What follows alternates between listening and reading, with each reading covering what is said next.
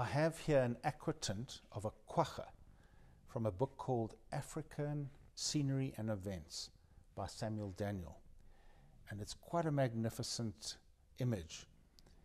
Now, the interesting thing about this is the name Quagga is a traditional Khoi word. And this poor animal, it's from the zebra family. It went extinct in the 1870s.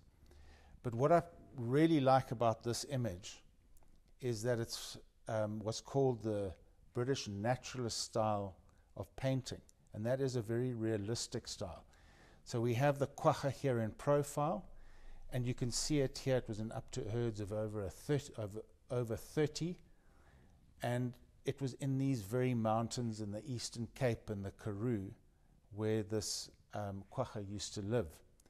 Now for me, the most interesting reference is that there's a mountain range behind the town of Bedford called the Quagga mountain range.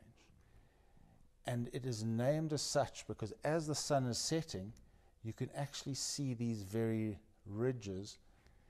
Something like this would sell for 15,000 Rand.